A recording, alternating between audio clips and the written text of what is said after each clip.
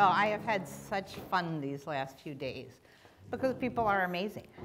And you know, you meet so many new friends in the course of doing this work, and the kind of people who are attracted to this work are people you want as friends. So it's always such a privilege to be here. And for some reason, I now have more close friends in Denmark than in any country of the world, including the United States. I feel very much at home, and I never quite know why I got adopted here. But I'm so glad that it happened. Some of you who have been around me before know that my giving a PowerPoint is extremely unusual. It's almost a deviant act for me in my methodologies, because my love is really community building against the odds, and in a way which really brings forth the strengths and skills and hopes and dreams in a way that gains a coherence out of the community itself. And just by way of a preview in Imagine Chicago, I've never had an organization that had more than 5 people. And 4 of those people have usually been under 21 years old in their first job. So the first time that I had a Danish delegation come to visit me in Chicago, there were 20 people in the delegation, which completely was a lot bigger than my office. And they kept kind of opening doors looking for where the organization was. And I said, I don't know what you've been told, but this is it. You know, we are infinitely small. And the advantage of being infinitely small is that you never can afford to get confused about whose work it is. You know, because when people would say, do you have the money? I would laugh and say, of course we don't. You know, do you have the staff? Of course we don't. You know, so there are some advantages to being in a kind of David and Goliath mentality when you do work at human scale, because it's always in the one person that leads. It doesn't matter what the work is. It's always that way. You know, and so just so you don't think this is an empire, it is really not an empire, and I now live full-time in a forest to take care of my 93-year-old mother, who is alive and well and wants my company. That's what I do in life now, you know? And then I come to conferences like this and I think, oh, and there's a big world out there. But it's, to me, all the same work. It's exactly the same. So, not to get too grandiose about anything. I've given you a set of PowerPoint slides because sometimes it's useful to not have to take notes, or to just take notes on what you're saying about what's on the screen instead of what's on the screen. That's the only reason you have those. And I can use them as a frame of reference, but I may not. But here's what it says. The backstory of my work in the world is that in 1991, I'm a priest. I was a corporate banker for decades, as unimaginable as that is to me. And I'm living as a result at an intersection point in the life of our city, pastoring a black church and running a multinational banking division, and the mother of 3 small children. And I really began to see how divided the imagination of our city was and how much we were institutionalizing the divisions in all kinds of ways. Government, community. Young, old, black, white, a lot of divides that were really characterizing our common life. And the effect of that, very practically, was that many young people were dying and being murdered. And they were killing each other or drinking themselves to death because they didn't see that they had a viable future. So we were discounting the majority of people who could contribute, and the people who were, quote, doing the work were exhausted.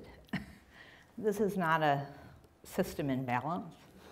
And so I decided, I began asking a kind of pesky question, which, again, long story, I won't tell you, but as a result of really being blessed by a homeless man.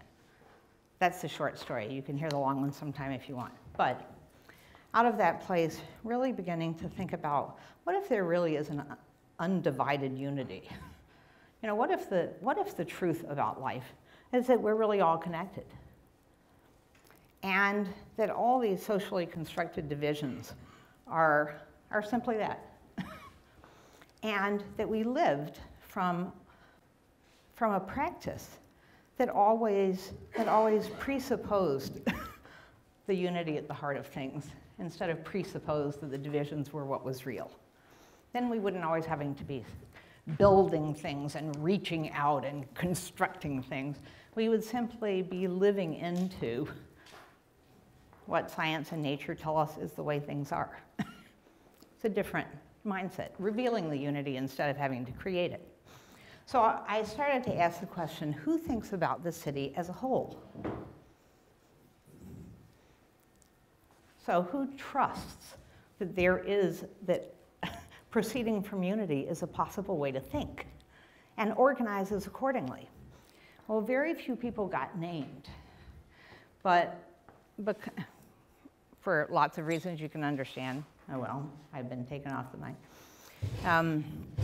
But anyone who got named, I ended up inviting to a conference, which we title Faith, Imagination, and Public Life, because I became convinced that really what was the limit in the way we were doing things was our imagination in the way we were seeing things. And that if we could understand the imagination out of which we were doing our public life, that we might be able to proceed in some more creative ways. And again, science was on our side. Cells do that. You know, fortunately, we're built to be resilient and to survive, and that's the way life works. That's adaptive change.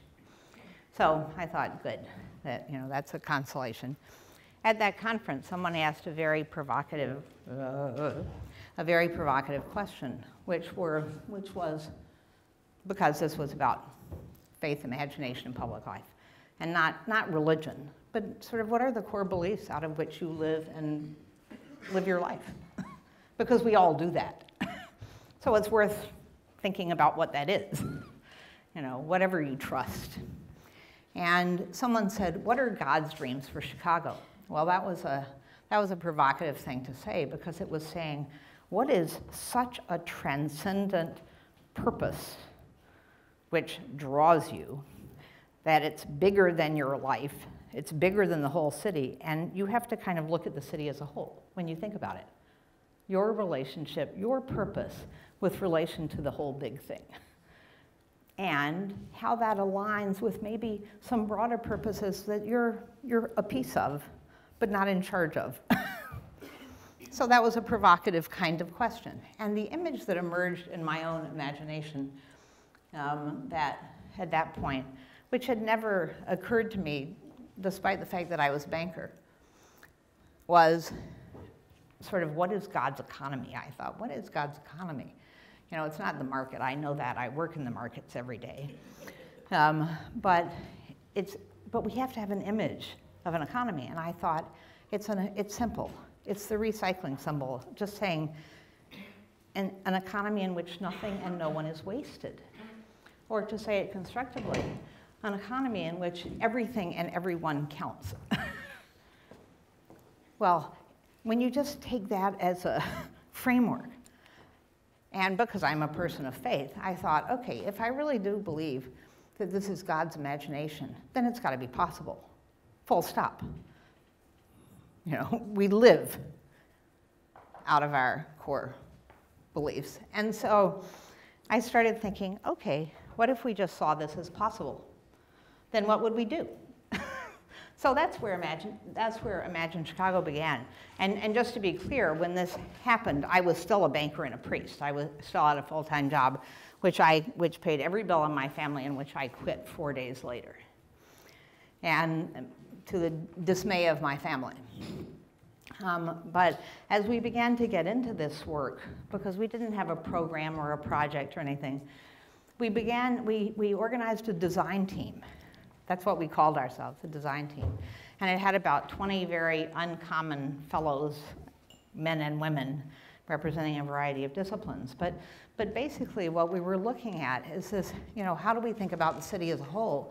And in order to do that, how do we encourage many people to take that much broader perspective, to think from the whole, when we know nothing encourages us to do that? And from a very practical point of view, how do we create public ways of doing this? Here it says, you know, ideas, resources, experiences across well-established divides that really build those connections in powerful ways out of which new things might emerge. And so that was the task. It took about a year to figure out what the task was, with a lot of very bright people. And what we ultimately came up with, which became Imagine Chicago's mission, and never had changed in 25 years, was simply to cultivate hope and civic engagement.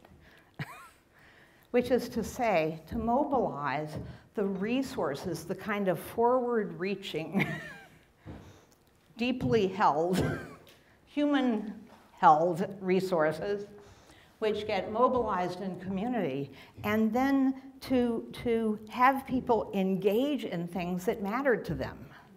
Or to say, to bring together people who didn't normally get to be together, to do things that mattered to them in ways that weren't boundaried by beliefs about that thing not being possible and those people not being together productively.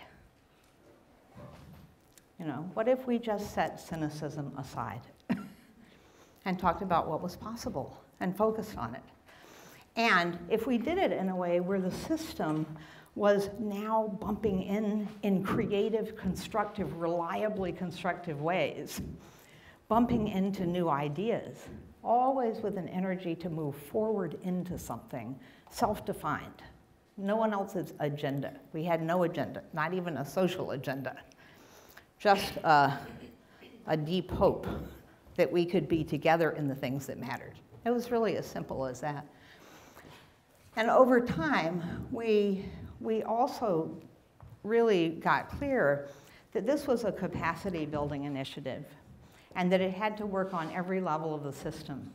Meaning, as my then 8-year-old daughter, who's now a very close colleague of mine, said to me, Caroline said, Mom, you know, the thing is, people don't really want to go to meetings. So what's gonna make people want to go to your meetings instead of everybody else's meetings? You have to have the funnest meetings. Because if you have the funnest meetings, people are gonna want to come to your meetings instead of to the other people's meetings.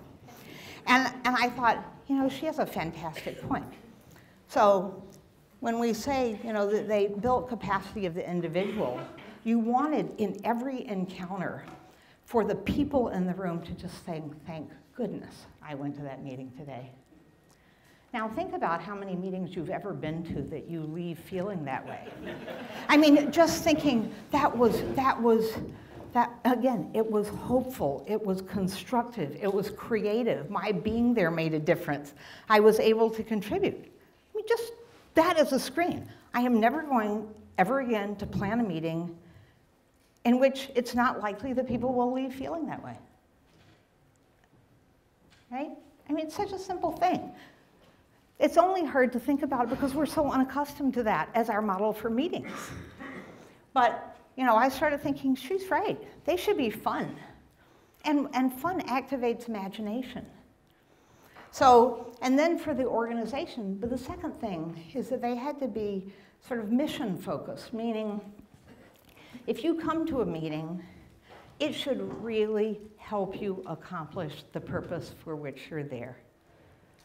If it's a distraction for your job, if it's one more thing, if it's taking you away from what you're supposed to do, then shame on me for distracting you from something important that you have to do.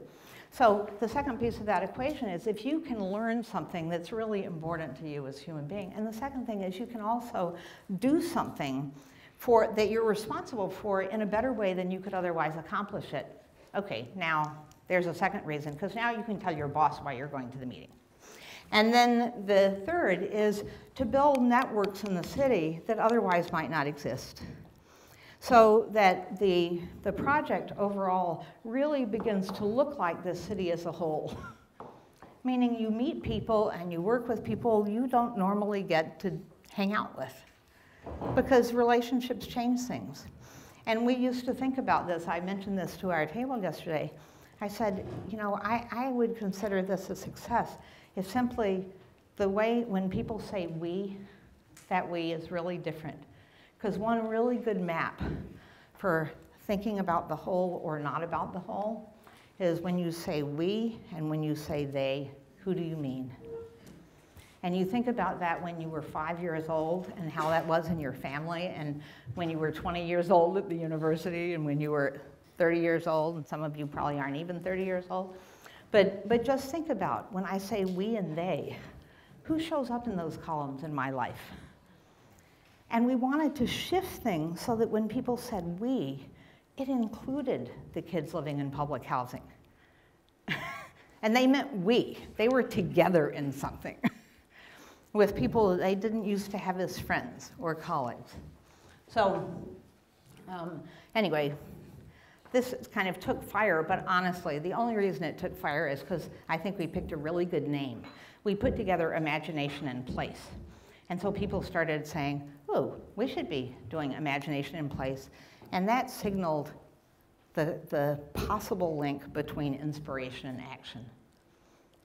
You can do big things right where you are. I think that was the thing we did most right, was pick a good name.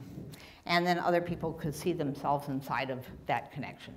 So and by the way, we didn't plant anything anywhere. We were way too little to do that. But people just, it was a storytelling, those stories that fly from mountaintop to mountaintop. So after 25 years, which it is amazingly 25 years this year since I left the bank, we found out some stuff. We never operated from any theory, including appreciative inquiry, which I knew nothing about, but we became a poster child for it after we did our first project. And so I got to meet David Cooperrider, who just said, yes, you know, and what we had done was to pair up kids living in public housing with community leaders around a set of questions that we designed that were really intuitive about how you have a conversation, and that were field tested by teenagers in tough circumstances about a conversation they would like to have about the city they would like to have. So it was a citizen-to-citizen conversation among people who wouldn't normally meet. And the people they interviewed were what we call technically glue people, people who hold the thing together against the odds. And that could be the janitor in your public housing building who has your back, or it could be the head of the civic committee. All the same, you know, they're the glue in a city. And we had kids go out and talk to them and get their stories about what worked and what was possible. Well, you know, as we began to do this work, over time, many projects got grounded. And again, you can go to Imagine Chicago's website and read 2,000 pages of stories about how it worked, why it worked, what we learned. We were disciplined about telling the stories and documenting and evaluating and all that stuff, because we wanted people to just see and understand. But here are the kind of things we learned. And I'm going to put this little map up. And again, I've given it to you, but really it's all in the stories. So this is not a theory or a set of principles or anything. It's really a set of practices which are nonlinear, which says, you know, in our experience, and it's only in our experience, if you do these sorts of things in community well, things can happen. That's about as much of an endorsement as I can give to it. But the first, not surprisingly, is simply opening space. And opening space for learning and creative engagement. Again, on Imagine Chicago's website, you can go and get for free. Everything is for free. That's another reason ideas spread that are for free. But you can get a toolkit where it'll say, if that's what you're trying to do, here are 10 ways that are fun to do that. It's right there, and it's all kind of laid out if you want to read it. But you know, the first thing is, in any circumstance, we're trying to signal that the people in the room are the right people, that we're glad that they're there, that we're here to do something which hasn't been done before and couldn't be done but for the people who are there. And it's around something that has gathered us. And it's often a question that's gathered us, because a question is itself an invitation into relationship. So we tend to gather around questions rather than topics or agendas, because when a question, I need you if I have a question to be in dialogue about it. So often a way of beginning, a common way of beginning would simply be to say, in a context such as this, what's a question that drew you here? Some question that's important in your life and work right now. And if the topic, let's say, we're dealing with green economy or community building, or pick a topic that people have in common who have come into the room that day, then you might just say, in your experience, what's one thing that makes community building work? What's something that's a fundamental about community building? Just one thing. Because in that moment, I'm validating that I know that in the room, everyone is there as a person of experience. Everyone has knowledge. And it's not just to say, oh, you're a good person, you know stuff. But to say what you know and what you know and what you know and what you know and what you know and what you know is really enough for whatever it is that needs to be done. We know a lot of stuff together. And we don't have to know everything ourselves. We can know little small things ourselves, and it's enough in combination with other people to do what we need to do. And the third thing is often to really establish the purpose. So in addition to saying what's a question that's drawn you here and what's something you know about what we're talking about, to also say, what's a very concrete hope for this time that would make you really glad to have come? Well, something like that, again, so simple, but it essentially says we're here in service of doing something that matters to you now. What now must we do? And while you may or may not be able to have that, when you name that, it's not then my job to deliver that. It's our job to attend to the fact, and it may be that you get what you really need in a coffee conversation, which is fine. This is not, how am I going to do 33 things in 15 minutes? Because that's not the point. The point is that you're raising out of the community what the work is right now at a growing edge. And you're saying we have all kinds of resources in the room that are up to that. So, opening space is pretty much my favorite thing. And so I could tell you lots and lots of stories about that. But here's another way you can open space, is just to say, what hope has authority for you right now? Like on those days you are willing to you want to kill your boss and kill yourself at the end of the day, then what is it that gets you back there the next day besides the need for a paycheck? You say, but I saw this. I believe in this. I want this for our community. This matters to me. What is that? What's that hope? And what's the story connected to that hope? Or, another way where, often I'm in a situation where I have really no idea why people are in the room, but there are a lot of people there. A lot of people just wear a question that's important to them right now, like a billboard. Get a flip chart marker, a flip chart, rip out the collar, wear it like a billboard. Here's a question that I'm thinking about, and here's something I'm doing about the question. Here's a place it's leading me right now. How do we stay connected in the global movement? And so I'm talking for the 50th time to some tech kind of person about building networks online. And then just say, wander around the room. Find 5 or 6 people who have really interesting questions, interesting to you. Get a table, spend 45 minutes, and just share with each other the life history of your question. Where did it come from? Where is it going? Now again, you've put everyone. I have no way of knowing what your question is. It doesn't matter. But wherever you are, and you've been you have energy for each other's curiosities. So if nothing else, you've activated the curiosity in the whole system, which is the sort of sine qua non of getting something done. I heard several conversations over the last few days about what happens when things break down, or you have limited stereotypes, or there's a sense of estrangement, or the other, or we and they, all of that kind of stuff.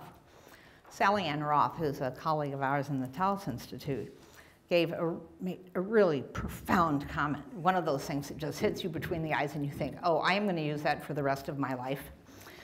And she was talking at a Taos Institute meeting about 10 years ago about work she was doing in estranged families. And she said, you know, often things shut down when someone has hurt us, and often that estrangement can be severe. Now, people can hurt us who hurt us directly, or because we've been taught some kind of narrative about who they are, which has hurt our family or our people or something over time. But anyway, imagine that you're in a state of estrangement. And she said, in a state of estrangement, in order for things to move forward in a positive way, two things have to happen. First, you have to have a shared strategic purpose. And second, you have to reactivate curiosity in the system. And to think about this in practical terms, if you think of any relationship with someone, you know, the bully who kicked sand in your face when you were 7 years old, you see the person after 40 years, and you know, our instinct, we're still hurt. It's been 40 years. We haven't seen this person in the meantime. You know, but is to tell the story of the point at which you shut down. You know, that guy is such a loser. Well, now, that person at 47 is probably different than they were. Maybe they're not, but they're probably different. But you see your friend, even your weird, funny friend, on the playground from when you were 7 years old, and your instinct is to say, how are you? Where are you? What are you doing? You know, how's your family? Tell me about your whole life. It's a whole series of questions that rebuild a relationship. Whereas when we see someone who is our enemy, whether that's the boss we don't like, the coworker we don't like, the person who said no to us more times than we want to remember, we go into that next relationship expecting that to happen. And when we do that, we shut down and operate with them out of a limited and limiting stereotype of how they will behave. So, Sally Ann said, you have to reactivate the curiosity in the system. But people won't do that unless there's a purpose big enough around which to gather. I once had a very wise friend who was a deep collaborator for 10 years in Imagine Chicago. And I said, Barbara, you have the most astonishing staff. A lot of retired Peace Corps volunteers, returned Peace Corps volunteers. Yes, you can find an edge there somewhere. Thank you. And I said, how do you find such fantastic staff? And she said, I only hire for one thing. I only hire people who care more about what's important than who's important. Absolutely brilliant insight. You know, that says we're here to get something done that matters. And let's keep it in focus. So, you know, to your earlier question, I mean, my strategy, not that it always works, because I'm also human and I also operate out of limited stereotypes about people that have hurt me, is to just ask a question. And the first question is to refresh that sense of what we're here to do. You know, because you're a boss and you hopefully share a common mission. If you don't believe in the mission, you need a different job.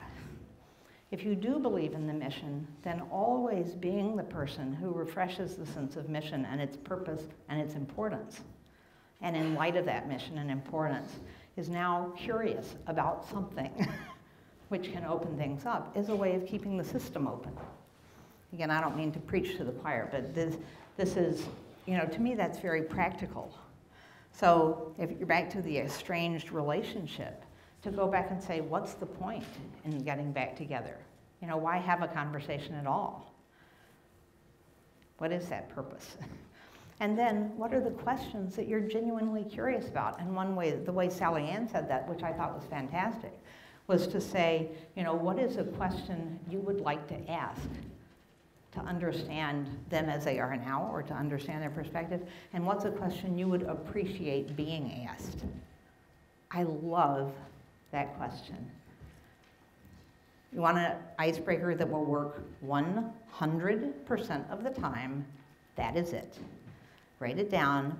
What is a question you would appreciate being asked? You go into a group of people who think they know each other well, or a group of people who have never met, and said, just write on your name tag, what is a question you would appreciate being asked? Because you would get to talk about something that matters to you. And it will work all the time, because by definition, and even when I ask you the question that you designed, you like me for asking it as if I have some particular insight into what matters to you. Just because I asked you the question that matters to you. And yeah, oh, I've got 10 minutes. Okay, all right, we're on slide 2. That's why you have a slide pen. Okay, so we'll just go to the big meta slide. So, you know, the second thing is about recognizing, and this goes back to the heart of social construction, you know, people can only see what they can see. That's not their fault. That's the way life is for them. And that got born out of real relationships over time. Languages that embody relationships, ways of understanding, ways of being taught, what gained authority for you over time, that is the way they see. That is their truth. That's not only their truth, it's their world. So, if you want to get something done, you have to create space. I love this David Cooper writer quote, there is no immaculate perception. And, you know, we create these worlds out of which we live. But that also means that in order to make them visible, and not just to make them visible, but to honor them, we have to have ways of making them public, especially in the service of the task. So again, if I'm teaching at the Chaos Pilots, and I say, you know, here you are in year 1, what's your deepest hope for something that could make the world a better place? Even a small change that could make a big difference. That really probably drew you to wanting this kind of education.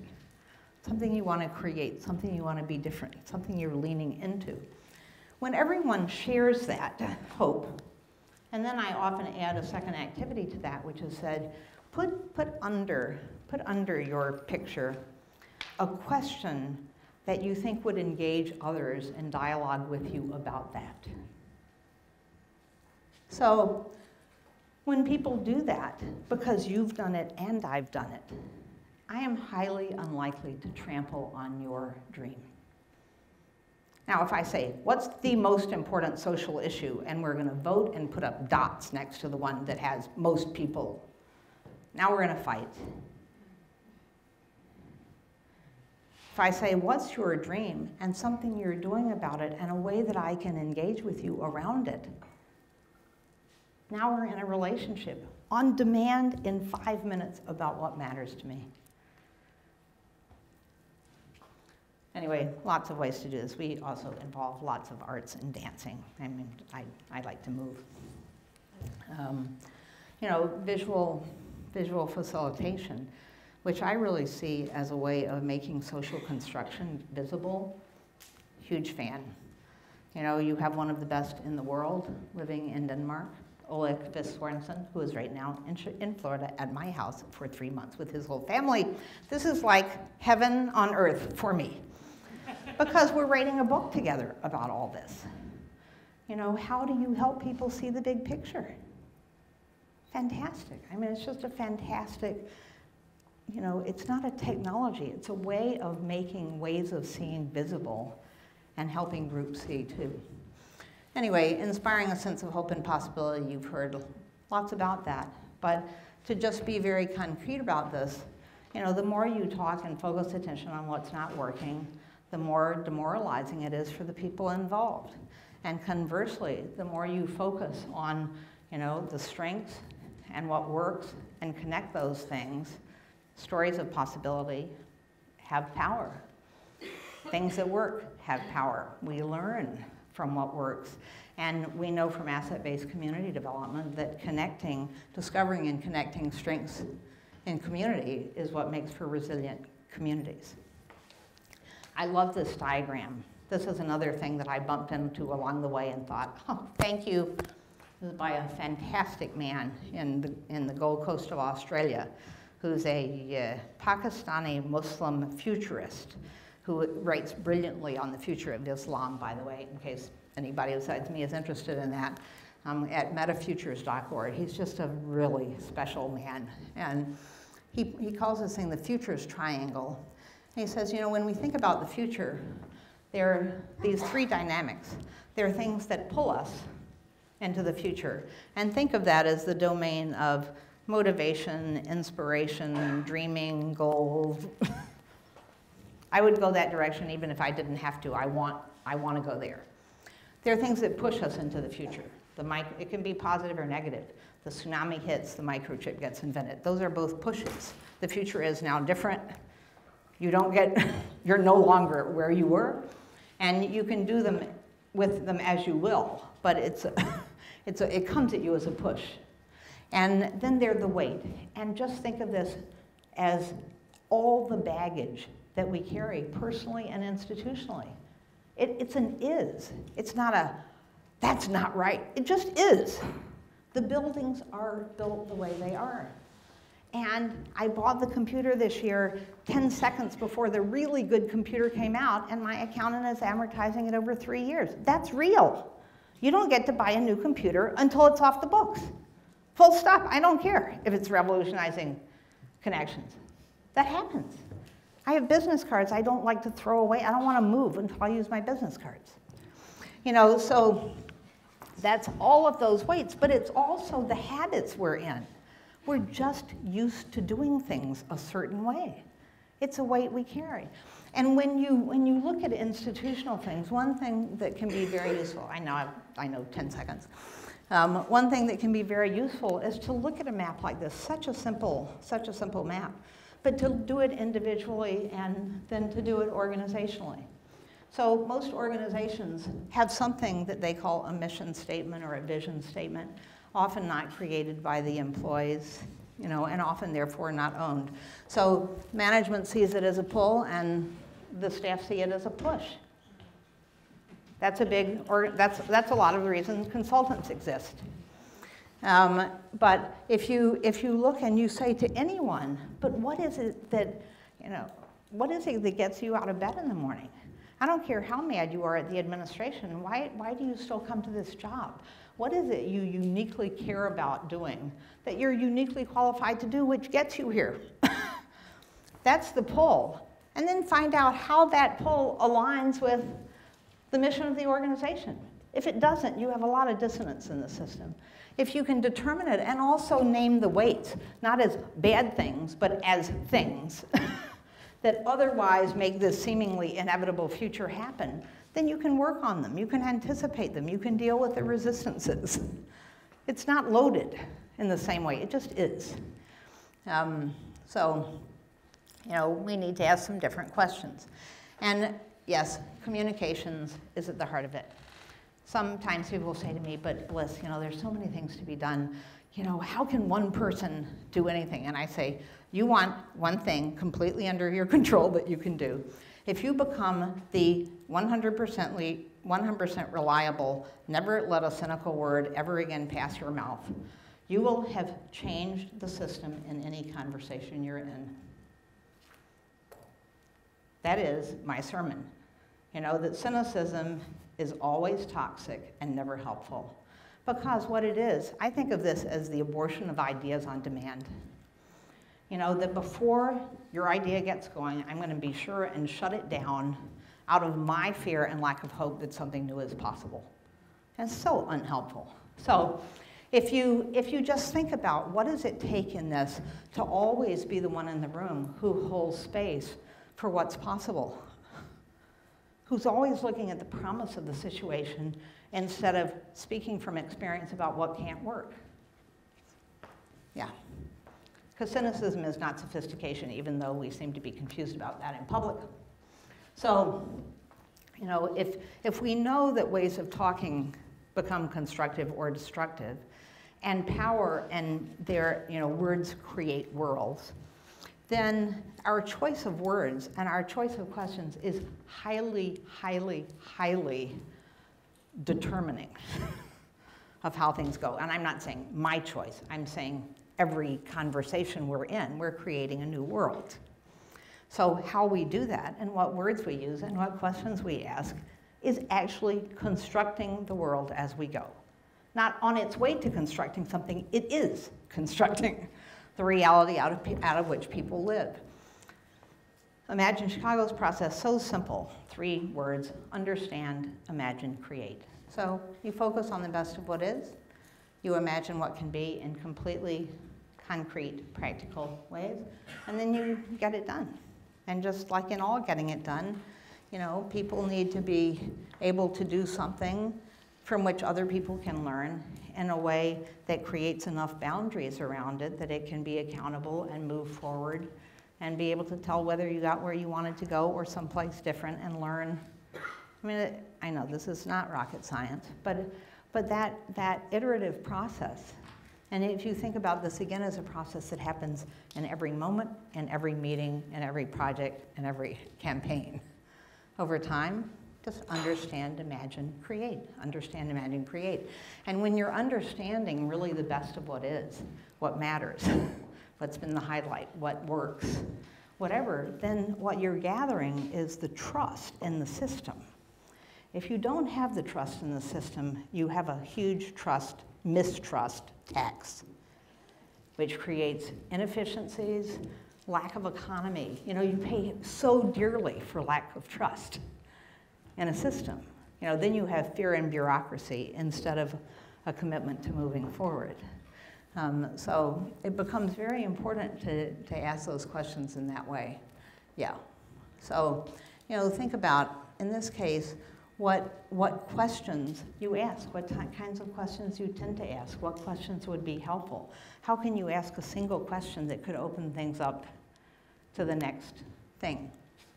For those of you photographing this, you have every single one of these in your PowerPoint pack. I'm not going to dwell on appreciative inquiry. I think you know it, and one of the great things about it is that it's well documented as a movement in the world in many sectors, and it's worth reading those case studies. And if you go to the AI portal or the Taos Institute website, you'll get a lot of good examples. But you know, this, you know, share a time of a change, or to me, one of my very favorite questions is simply, what's a small change that can make a big difference? You know, now you've just linked in one question the fact that change happens a step at a time and can lead somewhere. And people have a hard time thinking about the big difference, but they have an easy time thinking about the small change. And you've now done that alignment with a strategic purpose. Okay, millions of examples, millions of examples, millions of examples. Yeah, we'll forget that. I asked when I was working in Scotland with Communities Scotland about some images, and that's another dimension of this. We've seen so many powerful images on that screen, just pictures that we take away and hold the stories. I asked them for images of community engagement, because they also were very stuck in some of the same ways that it sounds like you may be. And here were some of the images, which again you have, but you know, for instance, you know, trusting an open-ended process. What's an image for that? An open book. Why is it important to have an image? Because an image can create a visual language for talking into, you know, for presenting, for a dialogue tool. So again, just a thought. I know yeah. Anyway, if you care about the common good, you have to have constructive experiences of difference. There are lots of ways to get there, but that's what the research shows. I think this is one more, what do I have now, a half a minute? Yeah, okay, a half a minute, good. This is another way of thinking about things. Often these understandings, again, these prove useful over time. that change is always happening. There's probably some cool pointer here, but I never use it. Okay. See the star, see the asterisk. Well, you know, that's where change happens. You're always at the intersection of the past and the present and the future, always, in any process. And, you know, the trick in this is to make as possible, as large as possible, that intersection point, which means that when you have people who are stuck because they're conservators, and absolutely nothing wrong with that. I'm protecting the past because there's something valuable there that I want to make sure doesn't get lost. Or I only care about the future because nothing else interests me because I'm an innovator. Or I'm a manager of change, sometimes called a bureaucrat and written off. But boy, you don't have someone managing the process, you're not getting anywhere. Then think about what question you can ask that helps move that person not jumping out of their circle, but into the center of the circle where there's a fruitful connection happening. You know, so I may say to the traditionalist, I'm so glad you're here. You know, if, as you think back over the history of this school, what is the one thing that we really have to keep sight of as we build a new campus, or what's been built here will be lost? And how do we make sure in this new structure that that's well represented? You say to the budget person who said there's no way you're going to build this for $10 million, say, what could we build for $10 million? Or, you know, where could we find the next 5? Because they're used to doing those things. And now you've got them into the conversation instead of just hearing no. And I'm going to just move to one other somewhere. Okay, yeah. Okay, so constructive mindsets, yes. Okay, now here's one other thing. This is a tool developed in the heat of battle, which has proven helpful, which is you hear in many conversations people who are stuck in the, but, you know, we're here. You know, it can't, it won't, you know, we're just in a place from which we will never be able to move. And so, you know, I often have now created simply a framework where we say, okay, we're going to gather those things. You know, let's have a shared understanding. People see differently where we are. Let's also have a shared understanding of where we want to be, for the reasons Diana was saying yesterday, that if you don't know where you want to get to, you're never going to get there. I mean, just knowing what you don't want isn't sufficient to get you somewhere. But also, just knowing what you want, if you don't know where you are, is also not sufficient to find a path from here to there. So again, without prejudice, if you have the visionary saying, but we want, put it in the column and say, okay, that's what you want. Where do you think we are? And if you're saying, oh, but we're stuck, say, but where could we move to that would be better? And then you hear but. And then the art is formulating that into a question that moves in that direction. So people say, nobody's going to pay for that. We've never gotten funding for that before. So you say, good local knowledge. So the question, it sounds like, is something like, you know, how can we get sufficient funds that are sustained over time to make the community trust the process? And how much will that be? Okay, we've gathered the knowledge out of which the resistance comes, but we've also moved it in the direction of what we want. And then green shoots, you say, okay, there may be 100 million examples of where this isn't working, but I bet there are at least 10, and one maybe next door of where you say, this has got to be possible because look at what they're doing. We heard a lot of those stories today. And you say, here's some shoots that say, it's possible to live this way, because they're already doing it here. We're already doing it here. And then how can you tell so that you can get clarity, unpack the assumptions? Okay, I'm supposed to go away now. You know, so much of this is in the doing. And yeah, too bad, you'll just have to figure it out.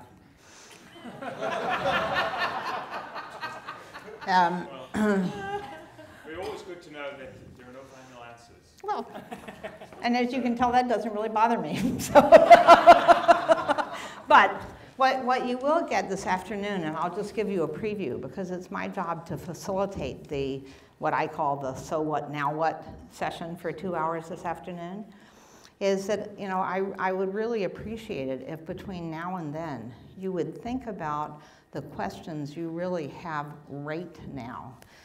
I don't mean in this moment, but out of these last 3 days where you say, you know what, when I think about getting from here to being back at work doing something I care about, here's a real question that I have that if I got the chance to find out, to really mine the experience, talent, perspective, whatever that was in the room around this question, that would be seriously helpful.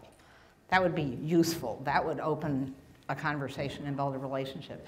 And if you can at least give some thought to that between now and whatever time it is, 1 o'clock that we meet, then we can devote that whole 2 hours to being completely focused on what matters to you most to make this useful. So it will be helpful just to do a little bit of that before you get there. So thank you.